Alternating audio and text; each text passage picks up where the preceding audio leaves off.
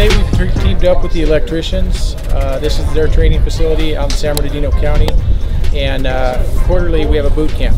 So Riverside Unified School District has brought out high school students, and they get a chance to see what we do in the trades. They're going to go through, and we get a chance to build with them, work with them.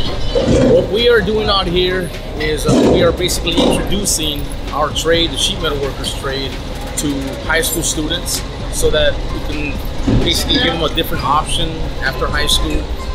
Maybe today they will find out they like working with their hands and like working outdoors. Well, unfortunately, what we found out, and I guess we've known all along, but as things got busy, we realized a lot of these kids have no idea how to get into a union building trades occupation or career. And what we found is when we interviewed high school students, maybe 1 in 50 had a vague understanding of the union building trades out in this area.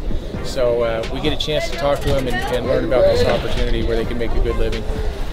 So last year we assembled toolboxes from this flat piece of metal to a toolbox that the students can take away with them.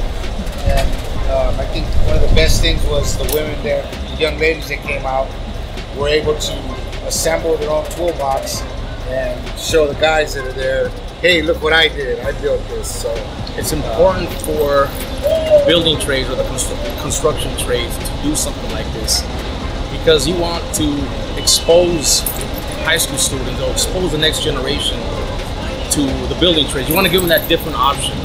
Not everybody's going to go to college.